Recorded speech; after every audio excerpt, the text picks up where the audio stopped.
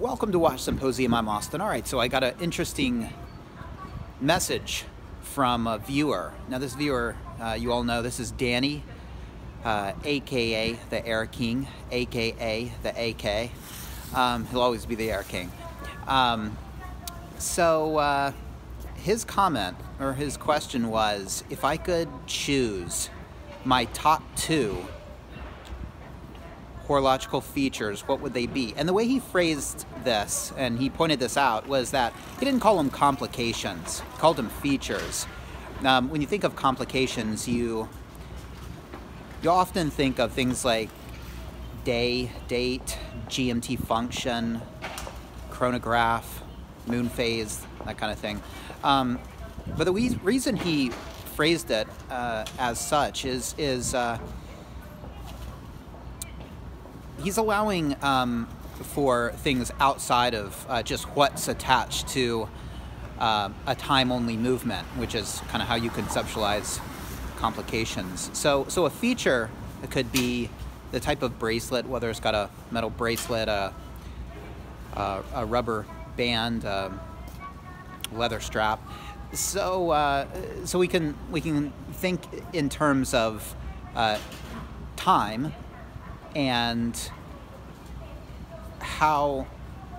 what other features you want, be it a complication or something else. All right, and so let's talk about it. My top 2. First of all, let's just say that we're starting off with the base of time only, and I'm going to say that's a 3-hand movement. Now, if you were to say that the hour and the minute hand, you'll give me that, but you won't grant me a second hand, then I'm going to have to say one of those top 2 choices would have to be a second hand. I love a second hand. In fact, it's really necessary for me because I really need to make sure the watch is running and going, and I don't want to have to keep listening to it. And that's kind of ironic because I just purchased a watch without a second hand, but I use this time indicator as a second hand because it's actually safer for the watch. That's kind of another video, and I'll make that. But as we speak, I'm using it as a second hand, so I know it's running. I know it's taking. It's all good. But that's an important feature for me, but I'm just going to assume that we're talking 3-handed watches, and I don't have to use one of my choices for a second hand. So I would say that my top 2 important features, they're very related to one another. Metal bracelet and waterproof.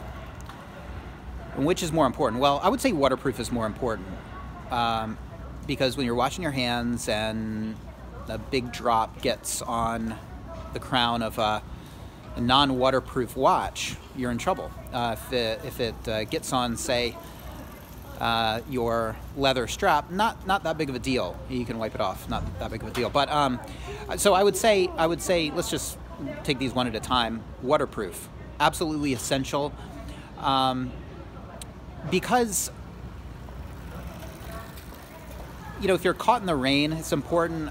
It's also integral if you wash your watches or you need to wash your watches. I mentioned having a child. I mentioned her touching me and my hands and my arms and my watch with greasy, yogurt-covered, chocolate-covered, snot-covered hands. And I like to be able to wash my watch. That's really important to me. And when I store a watch for a couple weeks, I always like to give it a good wash. Just get it nice and clean, put on the white gloves, rub it down, and then store it. It just kind of makes me feel like it's been reset in terms of cleanliness. And you can't do that with a non-waterproof watch. I couldn't bathe this watch. I had to be really careful about those buttons, and It is technically waterproof, but again, this is an old watch. It's decades old, so really think submerging it could be a bad idea, so I didn't do it. And if something gets on it, I can use a wet cloth, but it's just not as thorough as soaping up the entire case and submerging it and rinsing it off. And I love being able to do that. So I would have to say waterproof is number one. Number two choice, metal strap, metal bracelet, I should say. And that ties in with being able to wash the watch. Also, I think there's something more timeless about a metal bracelet. I look at a metal bracelet as something that just lasts. It just lasts and lasts. Whereas leather bracelets seem temporary to me, and I wouldn't really want to wear another person's leather bracelet. If I was borrowing somebody's watch, I really wouldn't want to. I wouldn't want to wear it. Leather. Did I say leather bracelet? Leather straps. They they absorb oil and they absorb things, and stains can occur, and you can't wash them. I mean, I guess you can, but that's strange, and that's a real what do you call it? Yeah, it was something I won't tolerate. There's a word for it. It'll come to me. But that's something damn it, what's that word? What is that phrase?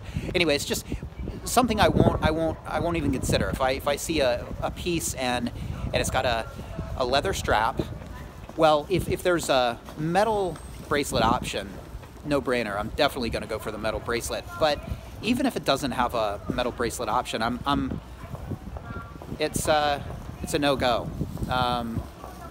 It's just it turns me off immediately almost. And it could be a waterproof watch. I know I brought this up, and Don Haynes weighed in and he said, well, Patek Calatravas, they're waterproof or water resistant to something, so you don't have to worry about washing your hands. And that's true. That's fine. But it's got that leather strap, so I couldn't deal with it. I couldn't wash it. In the same way. It's going to get nasty after a couple of years. And if you just think of it as something you need to replace, that's one thing. But I just love being able to depend on my watches to resist water and to be able to be washed, and so that's why those two features are integral. Pretty much all of my watches are waterproof, kind of with the exception of this, but it's technically it was waterproof at one time, and they have metal bracelets. So anyway, that's my two features. He said top two, possibly three. If I choose a third feature, what would it be? It's a good question. Now, let's just break and say that I think that a rotating bezel is a feature. I don't look at that as a complication because it's not attached to the movement. Would it be a rotating bezel? Possibly. They're really handy for timing.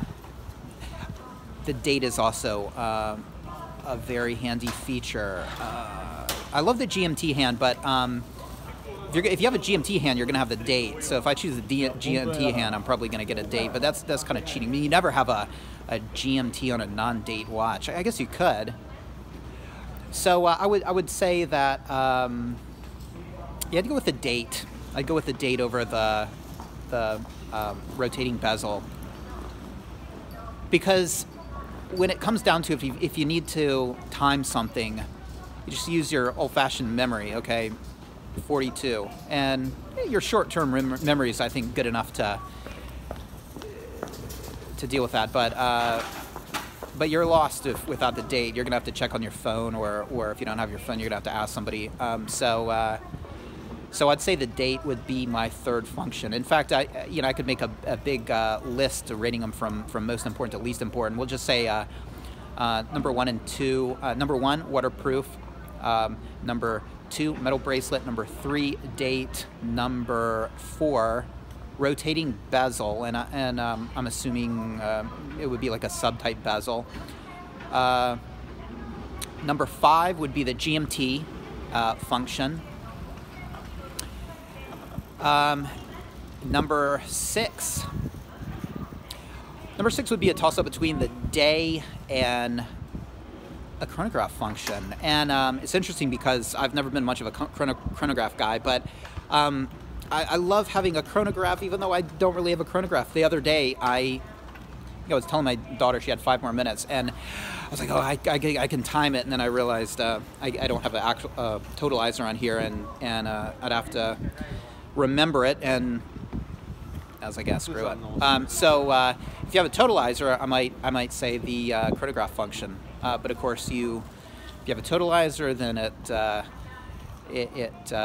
not a minimalist, design. 1 totalizer is okay, that's not bad, but 3 like a Daytona or a Speedy, I'm too much of a minimalist. I like a cleaner dial. Anyway, this is a great question. It's very interesting. So let me know features, complications. You get your 3-hand action with your watch, your 3-hand time function. What do you add to it? What's your 1 and your 2? And if you want to tell me more, but I'd like to see what are your features that are absolutely imperative to you. I'd like to know. Take care. Thanks for watching. See you next time.